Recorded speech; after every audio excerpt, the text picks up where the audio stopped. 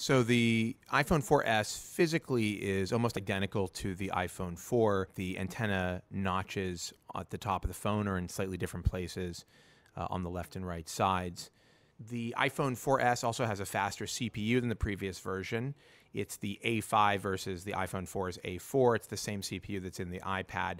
Also, the camera has been massively upgraded versus the old version. It's now got an 8-megapixel camera, which takes really beautiful, very, very nice looking pictures. I definitely think you could use this as a replacement for a average to decent point-and-shoot camera. It also does 1080p video, which looks really great and is now has image stabilization, so your shots will be a little less bouncy than they were previously. But of course, the big feature with the new iPhone is Siri functionality. Siri is something that Apple's calling an intelligent assistant. You can set reminders. Remind me to call my wife at 6 p.m. Here's your reminder for today at 6 p.m. You can find out all kinds of weird facts through Wolfram Alpha. How fast is a cheetah?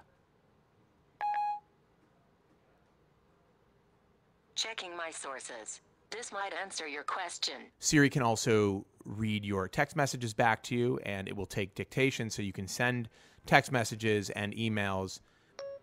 You'll be sorry you said that.